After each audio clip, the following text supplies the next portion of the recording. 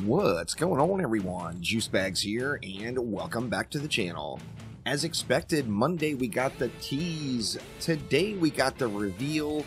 If they follow suit with the Dryad, tomorrow we should get some more details about the newest hero coming to Dungeon Defenders Awaken, the Rogue. As we see here by this reveal teaser, there is a dagger in the back of a Lycan, the new enemy that's incoming, and then that dagger explodes. So I'm assuming this is one of the Rogue's abilities. We'll have to wait and find out till we see more information. So what's the kit going to be, y'all? What do you all think? Is it going to be DPS only hero?